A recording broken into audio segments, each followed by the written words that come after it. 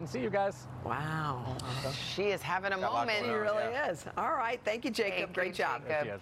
All right, coming up, we've got important information for all women. A top cardiologist will join us, revealing the 5 things when it comes to heart health she would never do. Okay, but first, which Super Bowl commercials were your favorite? Well, America has spoken overnight, and we're about to reveal the results right after this.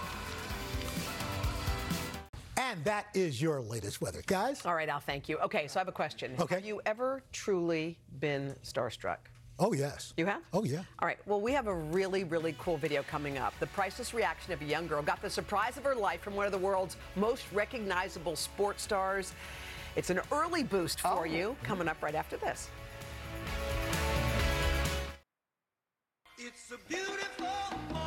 You know, we just couldn't wait for it. We couldn't wait one more minute for a nice morning boost. Yes. I like this time of day. It's before 8 o'clock. Yes. We're getting ready to get the kids off to school, so we're going to hit you with the boost. There's no shortage of perks when it comes to sitting courtside at an NBA game, but a young fan in San Francisco got the thrill of her life. She was at a Lakers-Warriors game over the weekend. Check it out.